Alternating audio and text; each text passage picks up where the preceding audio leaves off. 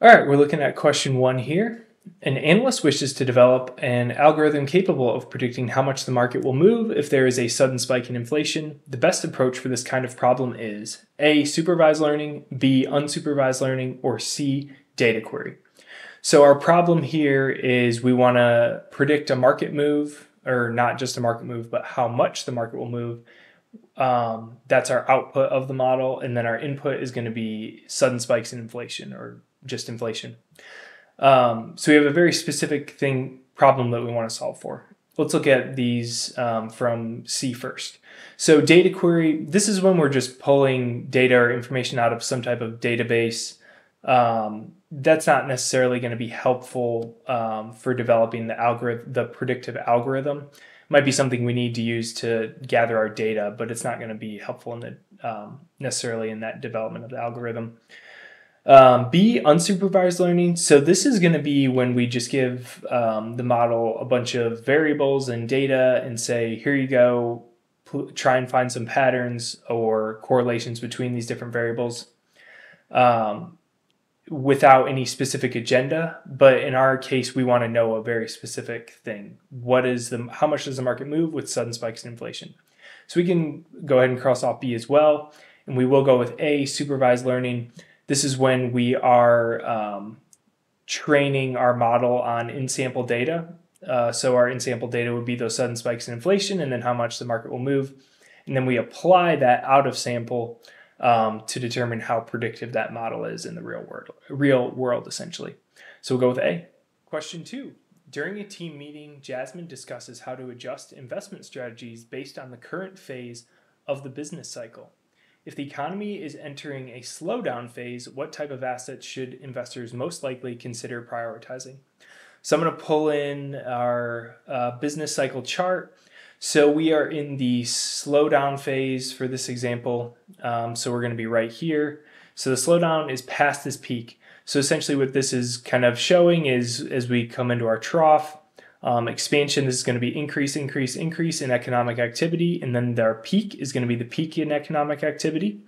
And then slowdown is basically exactly what it says. It's going to be a slowdown in economic activity.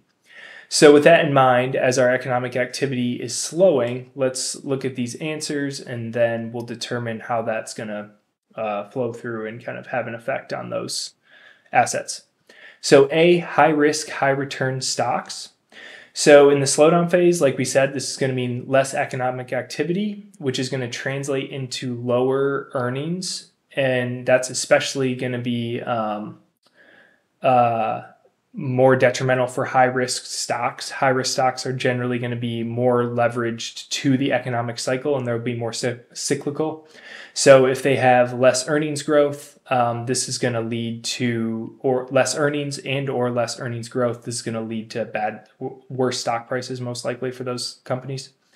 So we'll go with A, or we'll cross off A. We probably won't want to prioritize high-risk, high-return stocks. B, commodities like gold and oil.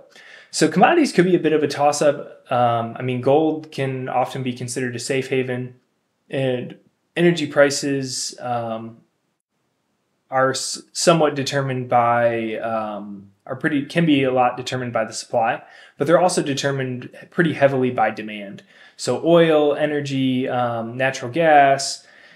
Other commodities like copper, these are going to be very sensitive to the demand. And if there's less economic activity, again, there's likely going to be less demand. And so we're probably not going to be prioritizing commodities.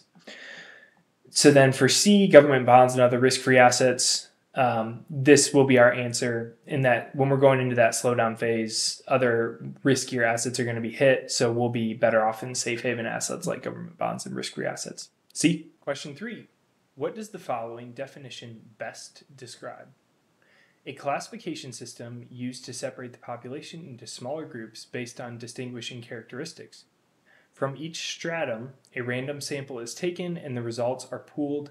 The size of the samples from each stratum is based on the size of the stratum relative to the population. So we've got A, systematic sampling, B, simple random sampling, or C, stratified random sampling. So with systematic sampling, this is not going to involve separating the population into smaller groups. And when we do systematic sampling, we're going to be taking our random sample based on some rule. So maybe every fifth observation or something like that, for example. So that is not what this best describes. B, simple random sample. Again, this is also not going to involve separating the population. So we can cross off for that reason. In a simple random sample, observations are going to be randomly selected and all have an equal chance of being selected. But again, the separating population is not part of that.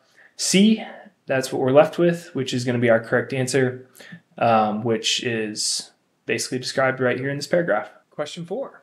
You plan to invest $50,000 annually in a stock index for 20 years, assuming that you'll earn 8% per year. The total amount of money you will have at the end of 20 years is closest to. So we are going to be using our calculator here, and we'll be using that time value of money function. And these are the numbers we're going to be plugging in.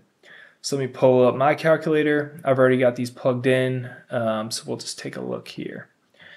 So we've got N, we've got 20. Interest rate, we've got 8. Present value, we've got 0. And then payment, we've got 50,000. And future value, which is what we're going to compute, we get 228,098, which corresponds right there with answer B. Question 5. Which of the following is least likely a limitation of Monte Carlo simulations? So 2 of these are going to be limitations of Monte Carlo and 1 will not be. So A, Monte Carlo simulations are complex to use. So this will not be our answer since, yes, this is a limitation. They're complex. There's a lot of inputs and assumptions that need to be properly input in order to receive a useful output. And then also being able to interpret that output is not always easy.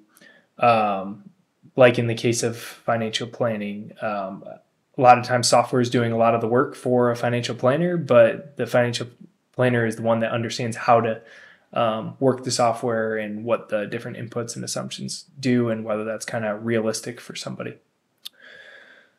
B, Monte Carlo simulation only provides statistical estimates, not the exact results. This is also going to not be our answer because, yes, it is a limitation. Like we kind of talked about in the first answer, we're inputting a lot of assumptions, and the simulation is giving us a lot of different potential end results as a result of those different assumptions and the volatility of those assumptions, basically. We can't predict the future. No one can predict the future, so we can't get exact results. We'll just have some kind of range or statistical estimates for our output. So that leaves us with answer C. Let's make sure we can go with it. Monte Carlo simulations generate a large number of random samples from probability distributions. This is not a limitation. It's the reason why we use Monte Carlo. It's not easy to do manually, so the simulations, this is not easy to do manually, so the simulations help make that process easier. Answer C. Question 6. Which of the following combination of characteristics would most likely result in a country being considered an autarky? So an autarky is basically economic self-sufficiency or striving towards that, basically operating independently with little trade between other nations. And so what we kind of need to do is look at which of these factors kind of align with that. So A, nationalism and cooperation. So nationalism, yes, this would align with autarky. Kind of going hand in hand with autarky needs to be some pride for one's country and wanting to kind of promote one's country versus just getting the cheapest or best goods from elsewhere around the world. So that would align with autarky. Cooperation, though, this does not. We're not going to be cooperating with other countries in an autarky. So we can cross off A. B, nationalism again. So, yep, good there. And then non-cooperation, yep, good there. So, looks like B will probably be our answer.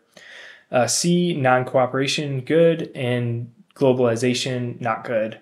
Globalization is essentially free trade oriented, so trading a lot with other nations, which we kind of established, is not going to align with autarky. So we stick with answer B. Question 7. Which of the following is most likely an example of an economic tool used by state actors to reinforce cooperative or non-cooperative stances? A, armed conflict. So this is not going to be our answer. This is going to be a security tool, not an economic tool. A war or armed conflict can certainly have economic implications during the war and afterward. But it's usually going to be more politically motivated than economically motivated. So we can cross that off. B, World Trade Organization. This is likely going to be our answer. The WTO is an international organization that deals with the global rules of trade between organizations and kind of promotes that cooperativeness between them. And that's cooperative in an economic sense. C, North Atlantic Treaty Organization. Like armed conflict, this is also going to be a security tool. It's basically an alliance between North American countries, being the US, Canada, and then other Western European countries as a military alliance. So we'll stick with answer B. Question 8. Sasha Bale is analyzing the performance of small cap stocks in an equity index. She is forecasting how stocks will perform relative to the previous quarter in terms of the EPS generated. She performs her analysis using hypothesis testing and rejects the null hypothesis to forecast that sample stocks will generate a higher EPS. Several months later, Bale discovers that the null hypothesis was in fact correct, and her decision was inaccurate. Has Bale committed an error in her statistical analysis? So we've got she rejects the null, but then later finds out that the null was correct. So there is an error here. So we can go ahead and cross off A right away since we know that, yes, there is an error. So now we need to figure out whether there's a type 1 error or a type 2 error. So I'm going to pull in this little table that's kind of, this is just kind of something that you want to ingrain into your brain. So type 1 error is going to be when we reject a true null, which is what the situation was here. We rejected the null and then it ended up being correct or true. And then type 2 error is going to be failing to reject a false null. So we're going to go with answer B here. And then let me just pull in one more thing here to kind of help demonstrate. So for this to be a type 2 error, the paragraph would kind of have to be changed to look like this. So the null would have to be sample stocks will generate higher EPS, which is what we have. But then we fail to reject the null. And then later on, we discover several months later that the null was false or incorrect. So that's kind of how we would have to change this, or what that would look like if it was a type 2 error. But we will go with answer B, type 1 error. Question 9. Which of the following statements is least accurate? A, 1% significance level is the same as 99% confidence. So this will not be our answer because this is an accurate statement. Confidence level is calculated as 1 minus the significance level. So 1 minus 1% is 99%. B, the alternative hypothesis always includes an equal sign. So this is not going to be accurate. And that's because the alternative hypothesis doesn't have to always be an equal sign. It could potentially be greater than, it could potentially be less than, or it could be not equal to. It really just all boils down to what we're kind of testing. So it looks like B is going to be our answer. Let's make sure we can rule out C. The alternative hypothesis is usually the hypothesis we are trying to assess. So we can rule that out since that's also accurate. It's the hypothesis that we conclude if there is sufficient evidence to reject the null. So it ends up being what we're trying to assess. Answer B. Question 10. Nathan Lewis is planning to subscribe to an investment plan which will generate a return of 5% and provide him with $2,000 at the end of each year for the next 5 years. However, due to financial constraints, he plans to subscribe to the investment plan in 2 years. The present value of the investment plan today is closest to. So we're going to have 2 steps here. One, we need to figure out the present value of this investment plan. So the present value of the investment plan is going to be pretty straightforward. We'll plug that into our financial calculator. Return will be 5%. Payment of minus 2,000 for 5 years. So that's going to give us the present value of that plan. However, because we're not starting the plan for 2 years from now, we're going to need to then discount that present value number back to by 2 more years, by this rate of return for 2 more years. So let me grab the calculator. We'll run through this. So our N is going to be 5 for a number of years. Our interest rate is going to be 5 as well for the rate of return. Our present value is what we'll solve for. So next we'll look at payment, which is going to be that $2,000, and then our future value is going to be 0. So we'll compute present value. So we get 8658.95, and this is where it's tricky, because if you don't discount back for 2 more years and you're rushing, you go ahead and see, oh, answer C right there. But the next step we have to take is we go right from here, and we're just going to divide. Make sure we use our parentheses, and we'll use that 1.05 or that 5% rate, so 1 plus the rate, and we'll square it since we're going back 2 years, and that's going to give us our present value in today's dollars, or in today. So we get 7853, which gives us answer A.